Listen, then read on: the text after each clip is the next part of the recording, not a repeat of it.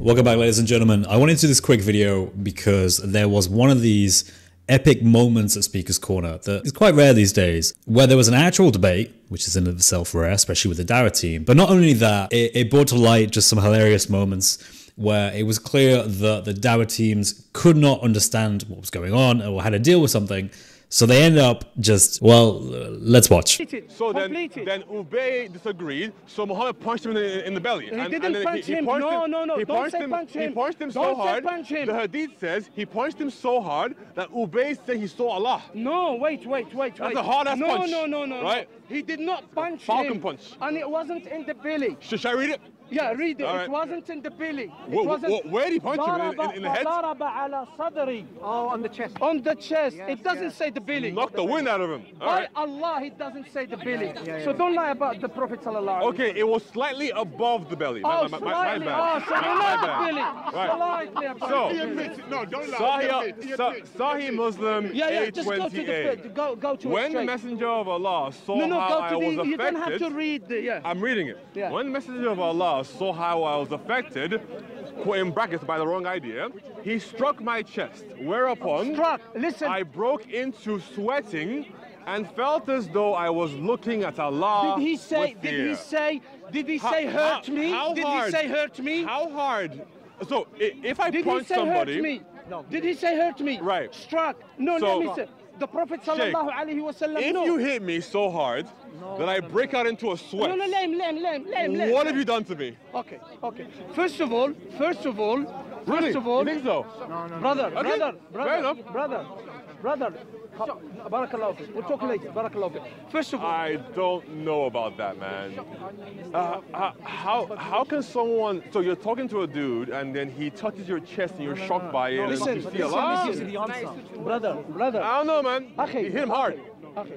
Listen, he said it hit him. In the hadith, it doesn't say he hit him hard. It says he struck and hit. Are synonymous. He struck my chest. Okay. If he hit him so hard, did he fly about a meter or something? No. But why? Muhammad isn't that strong. Muhammad is not that strong. He ain't that strong. I mean, Muhammad is not that strong. One time he wrestled a guy, but that was momentary. Listen. Muhammad is not that strong, but that's not our problem. Is Muhammad Samson? No. You know Samson, yeah? Oh, Samson, the one that killed 10,000 Palestinians with the bone. Is that Muhammad? No, is that Samson? Yeah, it's Muhammad that's really strong. Samson? Yes. Let me tell you one thing about that. You know, if them 10,000 Philistines Wait. on him. Wait. No, so I'll give you an example. No, right? Don't give me an example. He ain't that strong. Don't give me an example that is irrelevant. Well, Muhammad hit a guy so hard that he broke into sweat. Because Samson did not kill 10,000 people with a donkey's bone. If I strike you, what have I done to you? Listen, let me. Rahil, no. You're conversing with me. Where did he say I got hurt? He broke out You're conversing with me. You're conversing with me. I'm talking to both of you. You see, no. You are with me, not with him. You are with me. I should ignore him? Yeah, ignore him. Right, I'm talking to ignore you, so... Yeah, ignore him. Are you okay with that? All right? Yeah, it's fine with it. Let's see if what David says is true. The Messenger of Allah, this is in Sahih Muslim 820a. The Messenger of Allah asked them to recite, and so they recited. And the Messenger of Allah expressed approval of their affairs, the modes of recitation in brackets, and there occurred in my mind a sort of denial which did not occur even during the days of ignorance. When the Messenger of Allah saw how I was affected by a wrong idea, he struck my chest, whereupon I broke into sweating and felt as though I were looking at Allah with fear. He said to me, Ubay, a message was sent to me to recite the Quran in one dialect, and I replied, make things easier for my people, and it was conveyed to me for the second time that it should be recited in 2 dialects. He then goes on to say it should be actually recited in many dialects, 7, and that's totally fine, so don't worry about it. So this hadith is basically saying how 2 different people, Ubay and someone else, who were reciting the Quran differently, because there are differences in the Quranic materials, to which Muhammad then says, this is okay, don't worry about it. Then Ubay has a thought in his mind saying, presumably, that's pretty dumb, how could there be multiple Qurans?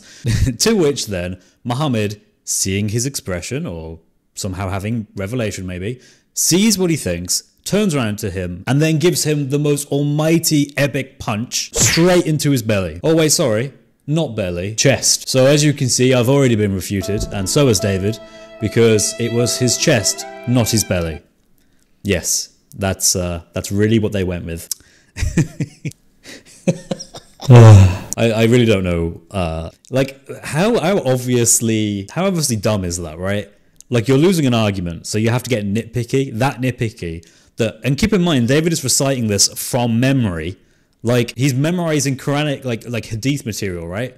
He's memorizing hadiths, and they're complaining that he said belly instead of chest, because evidently there's a whole different ball game if he's punching him in his belly. Like that would be too low. That would be not befitting for the. That wouldn't be befitting for Muhammad to hit him in the belly. But the chest, oh, that's fine. You know, no worries.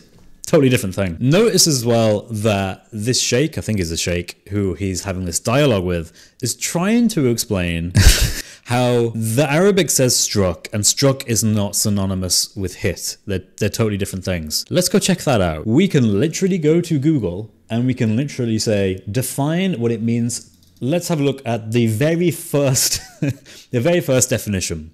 Verb, hit forcibly and deliberately with one's hand or a weapon or another implement. So yes, to strike someone is actually synonymous with hitting them. Keep in mind, we can actually do this the other way around. We can look at hit and see what hit is defined as. Verb, bring one's hand or a tool or weapon into contact with someone or something quickly and forcefully. Yep, so on that definition, Muhammad did hit him. Let's keep reading. Noun, an instance of striking or being struck. Huh, that's interesting. They used the word strike when they were defining what it means to hit something. How interesting. 2, another noun, an instance of striking the target aimed at. Ah, again, striking. So hitting is an instance of striking. Okay.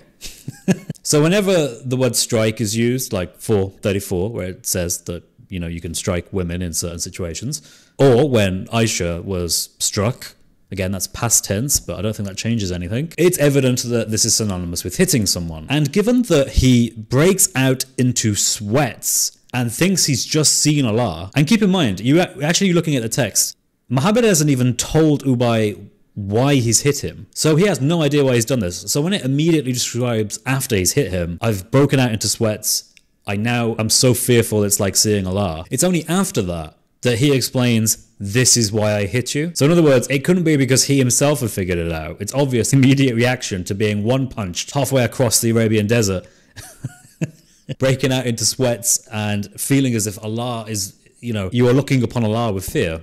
Then Muhammad explains, this is why I hit you. And you can see in the video, they try and laugh about it like, you know, we got you. You said belly, it's not belly, it's chest, and therefore you're refuted. But it's just the dawah tactics. There's just a little bit of semantic playing, not really addressing the point.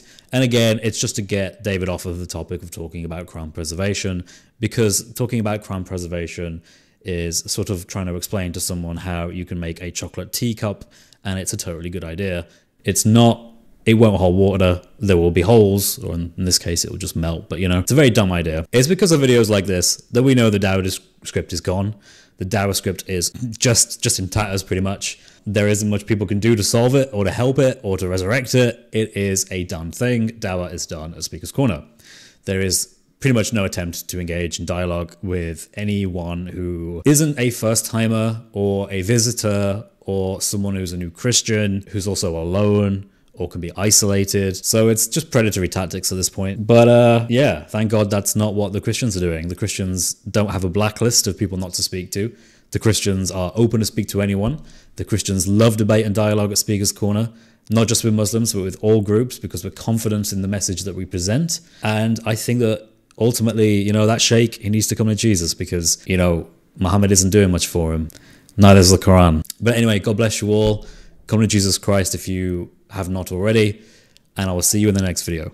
Take care. God bless.